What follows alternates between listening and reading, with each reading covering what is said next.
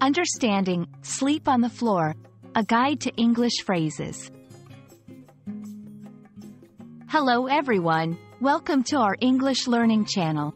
Today, we're diving into the phrase, sleep on the floor.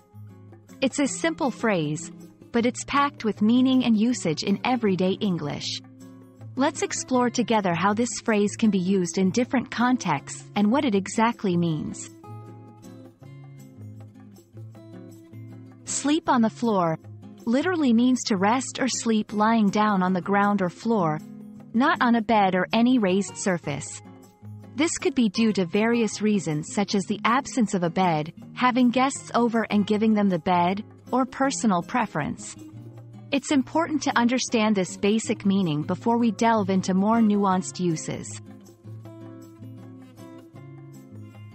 While the literal meaning is straightforward, sleep on the floor can also be used figuratively or in specific contexts.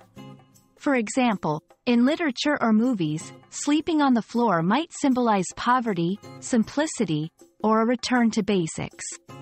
In everyday conversation, someone might say they slept on the floor to express a temporary and uncomfortable sleeping situation, possibly implying a sacrifice or an adventure. Understanding the context in which the phrase is used is key to grasping its full meaning. Sleeping on the floor can have different cultural and social implications depending on where you are in the world. In some cultures, sleeping on the floor is quite common and may even be preferred for health reasons. In others, it might be seen as a sign of financial difficulty or lack of space. Being aware of these nuances can help you better understand and empathize with diverse living conditions and practices around the globe.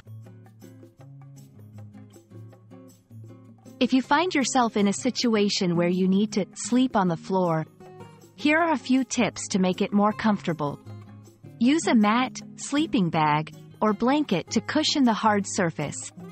Keep warm with adequate bedding, especially in cooler environments. Consider the floor's cleanliness and use a sheet or cover for hygiene. These practical tips can make a significant difference in comfort and sleep quality.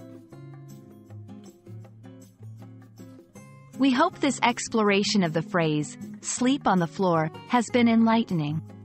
Whether you're encountering this phrase in a book, a conversation, or experiencing it firsthand, understanding its various meanings and contexts can enrich your comprehension and use of the English language. Thank you for joining us, and we look forward to seeing you in our next video.